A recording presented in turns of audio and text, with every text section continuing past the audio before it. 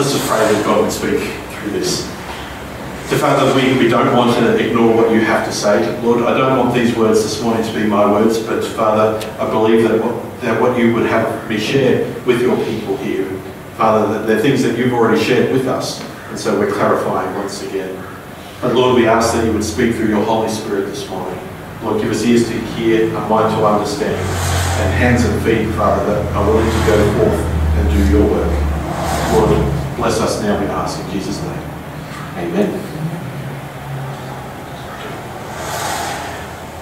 Well, Corona has put our lives into a bit of a spin lately, hasn't it? And so when I was actually looking back at the goals of the church and the things, it was a bit of a struggle, because looking at it, it's like, well, how on earth were we supposed to accomplish that when we couldn't even meet together for 4 months?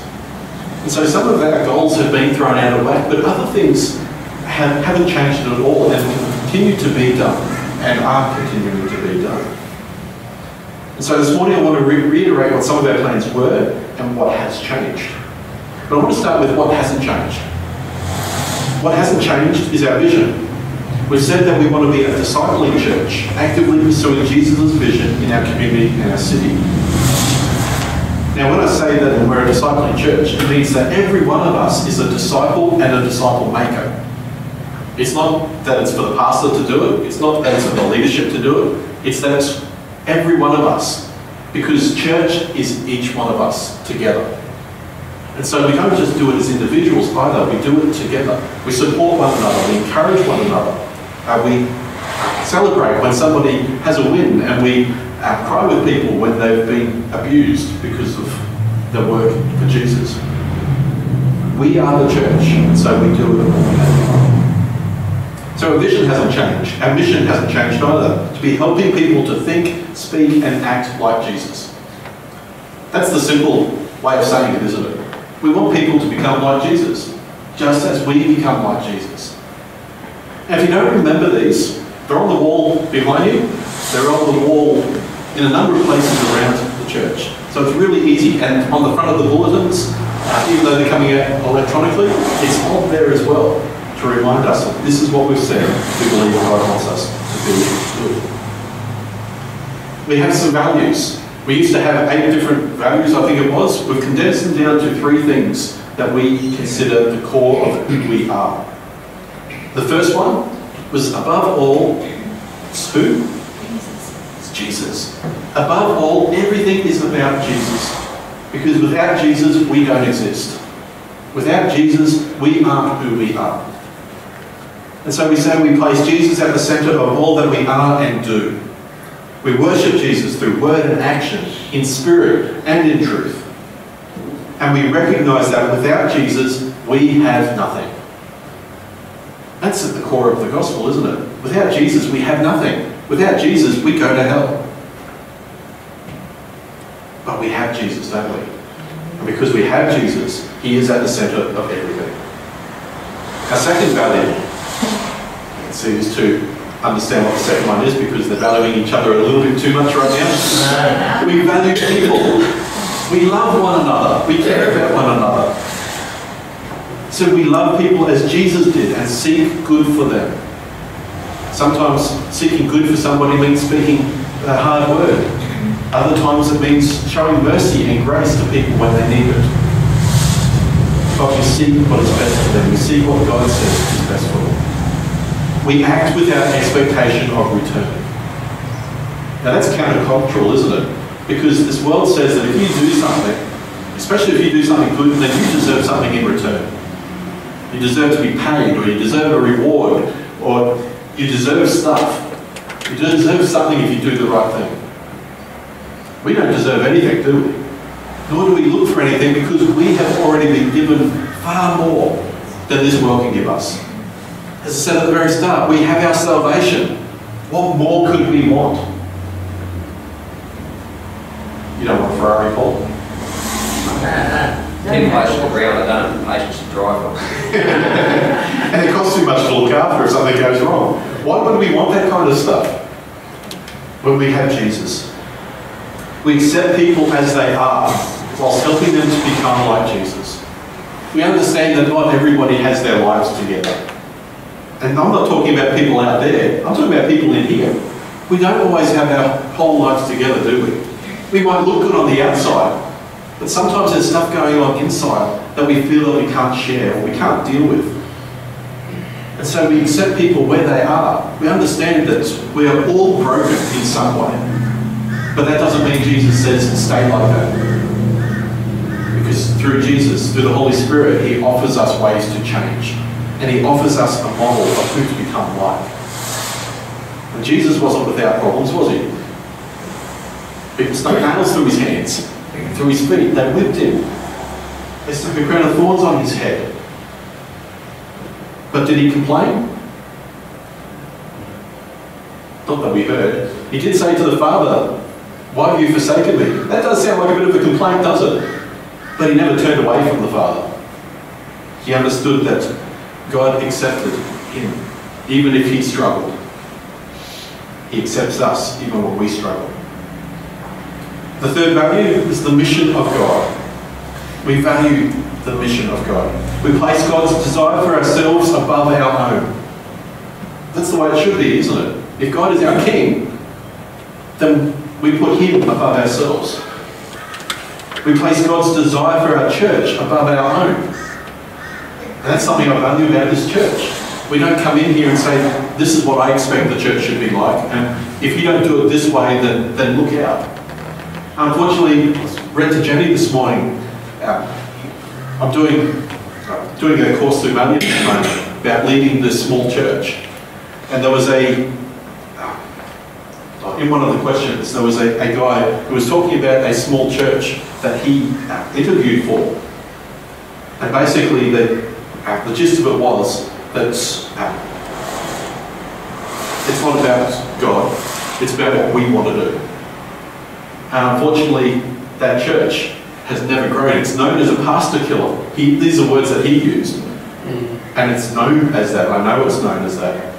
Because the people's desire is for themselves rather than for God.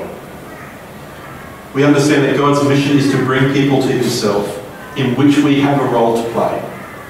In other words, none of us can convert another person. None of us are good enough to be able to do that. Isn't that a relief? Yes, it is. Because it takes the pressure off us. We can't convert anybody. We can't change anybody. The best that we can do is tell them about Jesus and allow the Holy Spirit to do the changing. But we have to be that part of it, don't we? We can't just sit in the building here and expect the world is going to change by us being in here. We have to be in here and be out there. We have to be together and we have to be in the world. We have to play the part that God has called us to. But we had some goals in place as well. The first 3 goals were about numbers of people attending and baptisms and things like that, which we want to see. It's not about if I don't get this many people through the baptistry, then we've failed or anything like that, but it gives us something to aim for. Now obviously, when you haven't got people coming in the building, it makes it hard to do those things. So we sort of scrapped them for the moment. But the 4th goal was within 12 months to see a shift in the culture of the church towards discipleship, observed through changes in the how and why of church activities. That's still relevant, isn't it? Because you don't have to be in this building to be a disciple. It's a blessing to be a part of the church meeting. It's a blessing to be able to gather together. But just coming to church doesn't make you a disciple. A disciple is someone that constantly focuses on Jesus and seeks to live the way he calls us to do. And the good part is, even with COVID, we can still be disciples and we can still disciple others. And so that's still relevant. We want to see people growing in their walk with Jesus. How are we going to accomplish these things? Well, some of the strategies that we said, and I've got these a little bit out of order, was the first one was every activity and event we do will be measured against the vision, mission and values of the church. In other words, we don't do stuff just because it sounds good. And that was one of the things that this guy had said about this particular church. That this church, their sole activity, their sole outreach activity for the year was putting on a Christmas carols for their local congregation. Not just the congregation, for the community, sorry. And they would spend 3 months in the preparations of doing that. So they spend 3 months, do the carols on the night, and the return, I guess, what you could say that they got for it was every couple of years receiving a letter from somebody thanking them for doing it. One letter for 3 months' work and a lot of money. They weren't doing what God was calling them to do, were they? It was a good thing what they were doing, but God wasn't blessing it. It wasn't changing people's lives. It wasn't even changing the lives of those within the church. And so everything that we do, we want to make sure that we're doing it for the right reasons, and not just because it sounds like a good thing to do. Discipleship will permeate every aspect of the church. We will ask the question, how will this help people to think, speak, and act as Jesus did? Have you ever asked yourself that question before when you're doing something? Or about to do something? Or about to say something? Is this what Jesus would have me say? Is this what Jesus would have me do? Was it the 80s? I don't think I was a Christian at the time. The What Would Jesus Do movement came through. Then later on people criticised it because, well, we're not Jesus, so we wouldn't do what Jesus would do. But it's still a good reminder, isn't it? That before I open my mouth or before I go and do something, is this what Jesus would have me do? Is this something that Jesus wants of me? And we should ask it of one another too, shouldn't we? I said last week that there was some gossip getting around about Isabel. Before we share that stuff, or when we hear it, do we actually say to that person, is this something that Jesus would want to share? Is this what the Bible would call gossip? Because that's how we make disciples, isn't it? That's how we disciple one another. That's how we build one another up. The fourth one on there, church reports will focus on stories and results rather than outlines of what we've done. We want to read about what was accomplished in people's lives because of these activities, not about the activities themselves. In other words, we want to hear the stories of what God's doing. Because again, that's how we disciple. That's how we become disciples, when we hear what God has done in people's lives. It's one of the things, I've heard some of Glenn's stories about how he ended up in the church here. And it was because of another man acting the way God would have him do. And because of that, it changed Glenn's life. And because of that, Glenn's changed other people's lives. We want to hear those stories, don't we?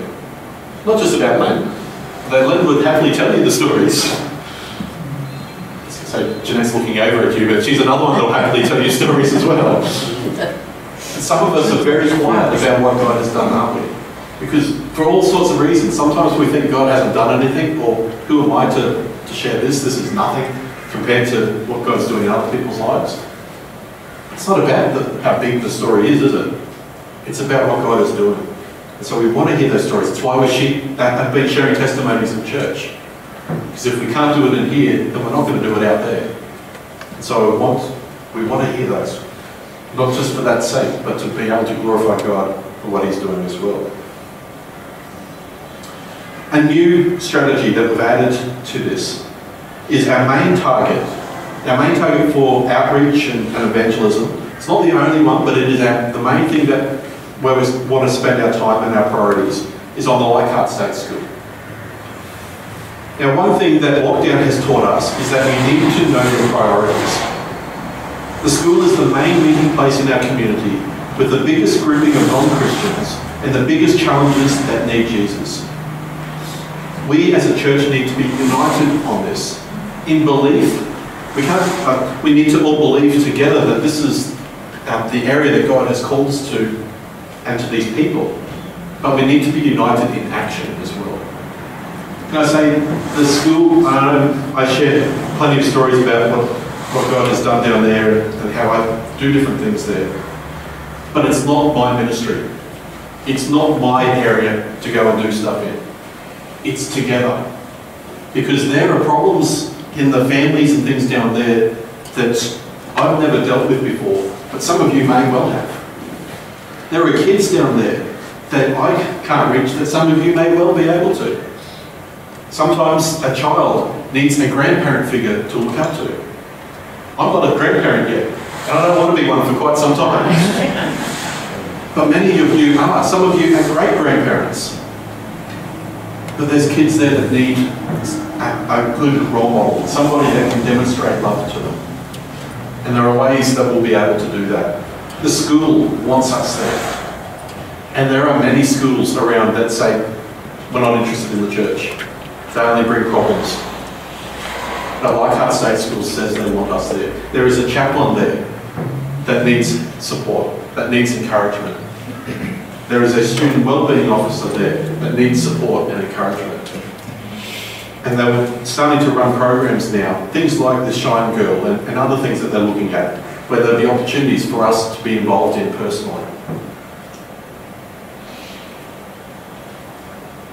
The school, I believe, and I believe that the leadership are saying the same thing, is that we are here to reach the school community. So together we need to do that, not just one or two.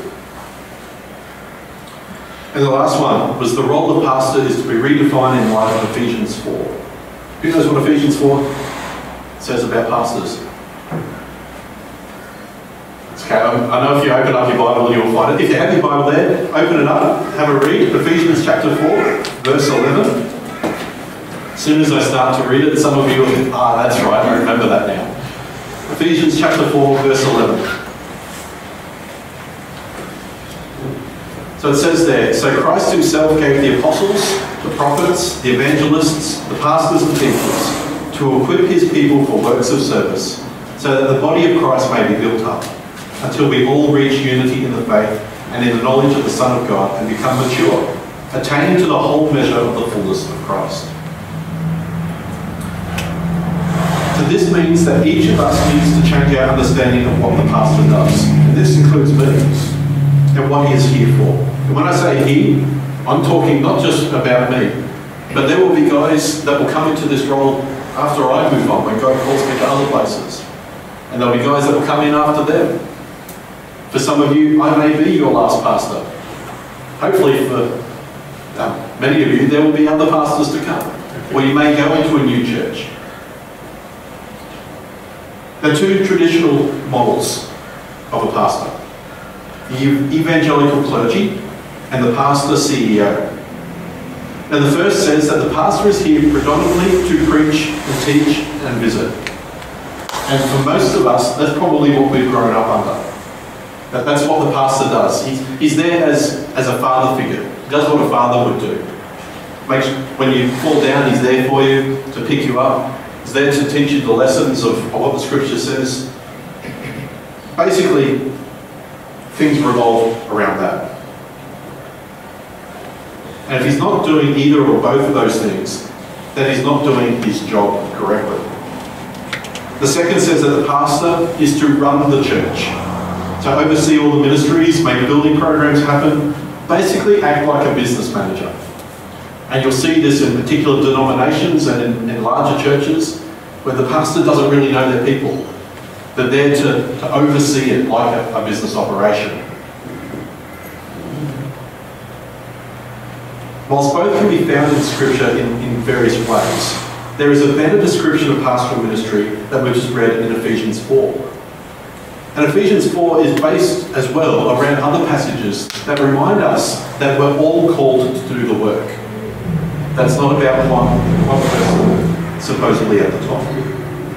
It reminds us that the pastor is the equipper, the trainer, but also one of the congregation, called to the same gospel ministry that every other part of the body is called to. He's not the only one qualified to visit others, nor the only one qualified to ask the hard questions, or to lead or create ministries. Peter, Paul, Timothy, Titus and others, they were all living examples of the gospel to the church. That's what they were called to do. They were like everybody else, but they were called to be that living example and to equip others to also be living examples through every aspect of their lives. This hasn't changed for us today either. Myself, the leadership team, the care team, we act as models for each one of us. But that doesn't make us any better than anybody else either. It doesn't make us any more qualified than anybody else either. You hear sometimes and I've heard it in other churches, where somebody is sick and the senior pastor is busy with somebody else, so they send the associate pastor along. And that associate pastor's thinking, oh, this is great, I get to spend some time with whoever it is. But then through the grapevine, you hear back later on, well, that person that was sick is upset because the senior pastor didn't visit them. And that happens in churches. That unless the senior pastor, because he's senior, he's the best, unless they visit, unless they're the ones that are showing up at the ministry event or whatever it happens to be, unless they're the one doing it, then the other person's not good enough. Anybody else is not good enough. And that's not biblical, is it? It's not scriptural. Every one of us is called to the same task. To love God, to love one another. To spur each other on to love and good works. The Bible says it over and over that it's a body ministry. It's not a top-down ministry. It's not even a bottom-up ministry. Leadership is servant leadership. That's what the Bible tells us, that the leaders are there to serve, but not necessarily to be the ones that are there to make everything happen. They're there to serve as a model of what life as a Christian looks like. And that's what Paul does for us, doesn't he? It's what Peter does for us. That's why the Bible tells us the story of Peter and Paul getting into an argument with one another. Yes, it shows them in some ways in a bad light. These two leaders of the church arguing with one another. But it also shows how neither one saw the other person as being better or higher up. You can't tell me what to do. And so Paul was able to tell Peter, hey, you might be seen as the head of the church by some. That doesn't mean you've got it all right. And we should be able to do that for one another, shouldn't we? That we speak the words of Scripture to one another. It would be easy to say that we are in the middle of a pandemic, so we shouldn't worry about where God is wanting us to go as a church. But throughout history and throughout the world, there has been and always will be obstacles for the gospel to overcome. We've got it easy in Australia, don't we? Even with this virus, we've got it easy. Try going to the Middle East. Try going to parts of Africa. Go to parts of Central Asia. Many parts of this world. We've got it so easy compared to them. And yet in some ways, we pale in comparison to their fate. We need to look to them, just as they look to us as well. It'd be easy to say, don't worry about it all. But we must not forget that we have a creative God, don't we? If our God can create everything out of nothing, we don't have to worry, do we? Our God can come up with creative solutions to our problems, to this world's problems, to the church's problems. He's made us in His image. So together with Him, we can and must find ways forward so that no person, and this is the core of why we're here, that no person ever has the excuse that they didn't hear Jesus' message. Ultimately, that's what we want, isn't it? To not see any person left behind.